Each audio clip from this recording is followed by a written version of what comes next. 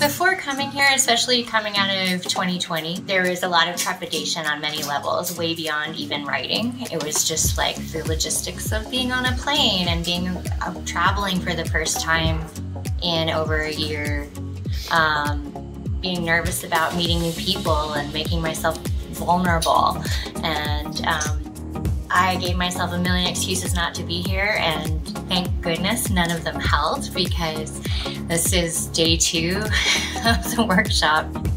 And I went from a narrative of I'm going to Santa Fe to try to write a book to this is coming out of me, this is happening. I know this, I feel it in my bones, and I now have a very clear vision of what it is I want to write. I had several projects I was juggling with, trying to hone in on something and just getting more and more and more broad.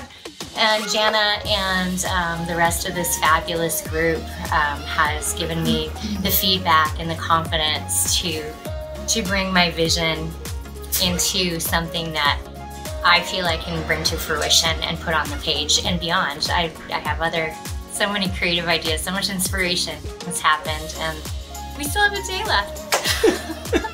That's so great.